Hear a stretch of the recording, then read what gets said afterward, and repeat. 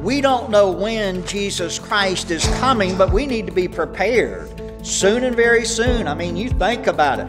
How much longer is this world that we live in, how much longer is it going to continue to reject the Creator and get away with it? Do you understand where we are in this culture, in this generation? And I do, through studying history, I do know that a lot of times the world was even, can you believe it, even worse than it is today? That's hard to believe, but it was worse, and something happened. Individuals got together and they chose a better journey, a better life.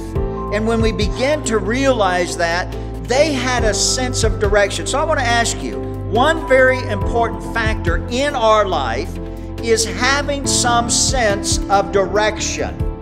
That is, I mean, do you have some sense of where you want to be? You see, many individuals did, and that brought about some of the revivals. And revival is going to happen when we make plans and we allow God to use us. And so this is that better journey of life that we need to be a part of.